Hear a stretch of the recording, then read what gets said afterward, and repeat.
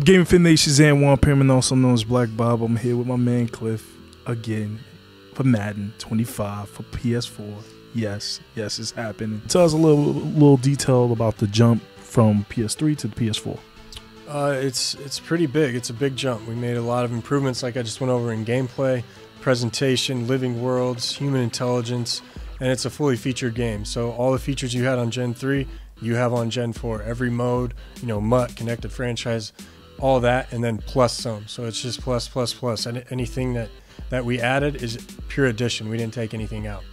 Will people be able to jump back in and get right familiar, especially if they played Madden on the PS3? Will they be able to do that with the PS4? Yeah, online is ready to go. It's the same functionality as Gen 3. Like I said, we didn't take anything out. It's fully featured, ready to go. You can jump on there and play as soon as you get the game. What I like that I've seen is the fact that it's very detailed. You see the dirt kick up from the ground, you see the dirt on the players and everything, you see the ash on the elbows. So tell us a little bit about more of the graphics and how detailed you guys got with everything, if you can. I'll try my best. My personal area of expertise is not graphics so much, so I try not to misspeak as much as I can, but really we just want to be a simulation football game. We want to take the experience that you have watching football on Sundays, we want to deliver that to you on a console so you can experience it yourself anytime you want. We want you to be able to experience being an NFL player, an NFL coach, an NFL owner. We want to bring that to you, and that's done in details. Winning is in the details. So everything, like you saw the elbows. I mean, you're the first person today that noticed the elbows. For everyone, it's different. Some people notice the blocking right away.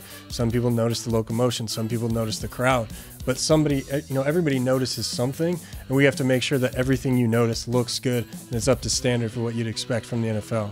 What other games like Live is doing, but they're doing with it what's current in stats, updates instantly. So are you guys doing anything like that?